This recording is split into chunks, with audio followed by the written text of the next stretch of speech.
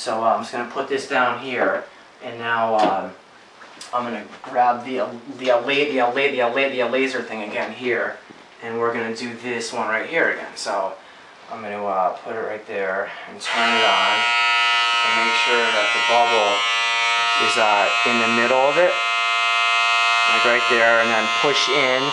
Oh, wait. No, that didn't work there, so I'm gonna turn it off and then take it away. I'm gonna turn it back on there, and make sure that it's in the middle of it, and then push in, and then you can hear it stick. Okay, so I'm gonna come back over here now and grab the tape again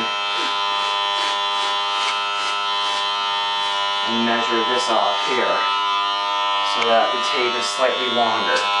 Okay, and now what we want to do is we want to tape below this line here. So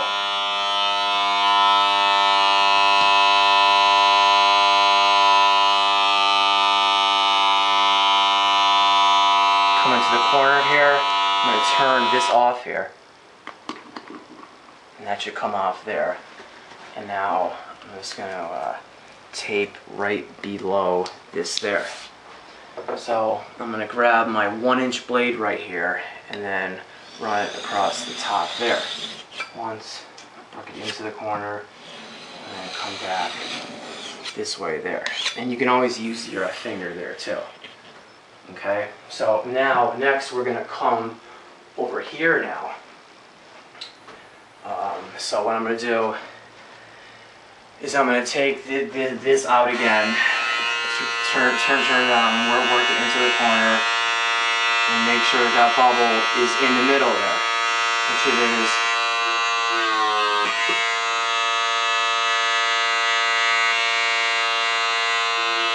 So it's in the middle, press in, and it's like that. So now I'm going to take my tape here and over here, and the line is right there, so I want to go just slightly on top of it here.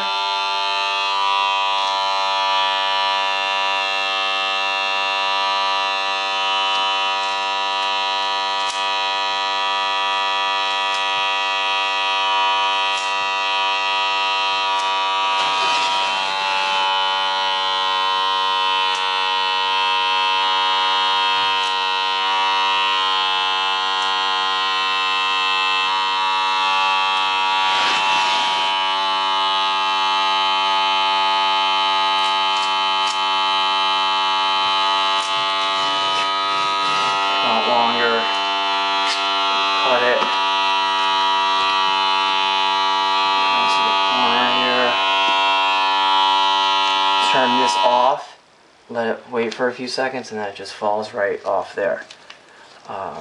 So that's going to take care of this one here. I'm just going to run my finger along that edge there. Okay, now what I'm going to do is take the laser level here and do this one here.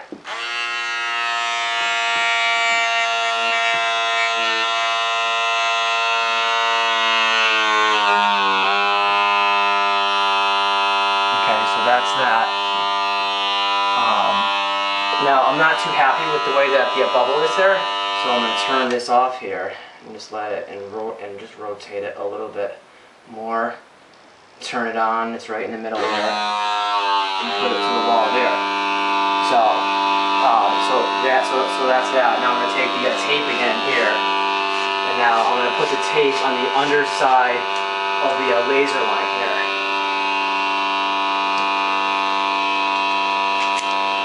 Put my finger in it like that. That unfurls the tape over there.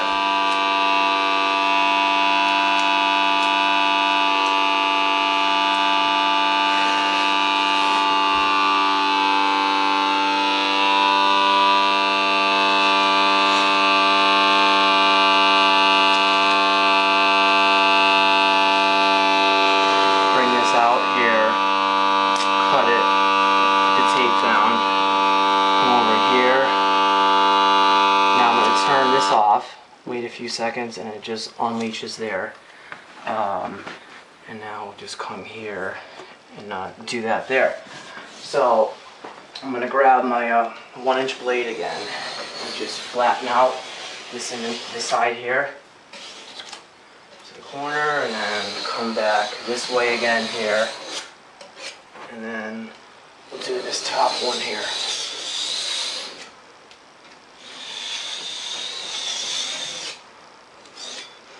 Okay, so now what I'm going to do is I'm going to come over here and grab this paint right here. Now this is the blue paint right here that I used to put the blue base coat up. It's Benjamin Moore, and the name of the paint is Jetstream. So now this frog tape is the best paint. Or tape, but again, it's not going to work 100% of the time.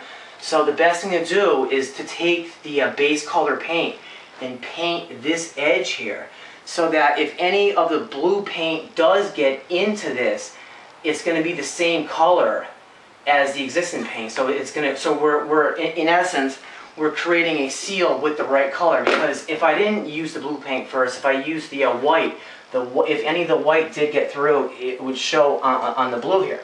So what we're going to do is we're just going to paint this edge here, and we're going to stuff the paint in it, so that if any does get in, it'll at least be the same color as the wall here. So just really like make sure that you like work the paint into the edge there.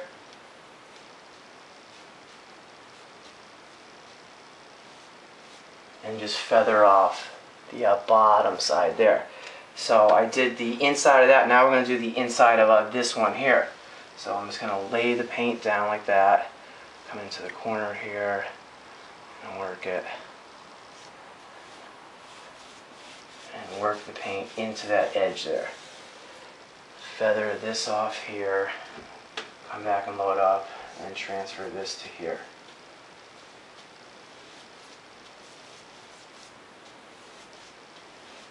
Okay, so I'm going to do the same thing here to that area right over here again. And again, this technique here is very important when doing lines, either whether they're horizontal or vertical or diagonal. If you have the base color paint, then you definitely want to do this to ensure that you get a crisp, clean line with no bleed through. So we're just going to let this dry, and then we'll be back to apply the white paint in between the two pieces of yellow tape that I just applied.